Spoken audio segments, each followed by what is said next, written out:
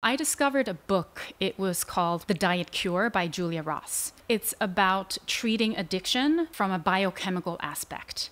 And so she will recommend certain protocols of supplements for the person who stress eats, for example. And so because I was stress eating, or I was eating because I wanted this emotional shift, I knew that it was important for me to be able to restore my neurotransmitter levels so that I'm supporting my body in eating the foods that I wanted to eat rather than just relying on this willpower that only lasts so much, right? That was my first discovery that made a huge breakthrough in my eating habits. I basically stopped craving very addictive foods. I stopped eating sugar, and I started going more heavy towards protein and whole foods for my daily consumption.